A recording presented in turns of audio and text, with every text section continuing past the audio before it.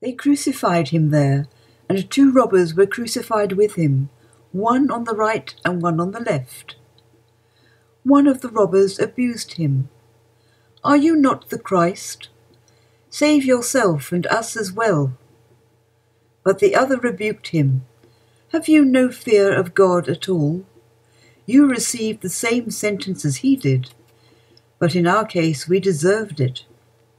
We are paying for what we did, but this man has done nothing wrong." "Jesus," he said, "remember me when you come into your kingdom." "Indeed, I promise you," he replied, "today you will be with me in paradise."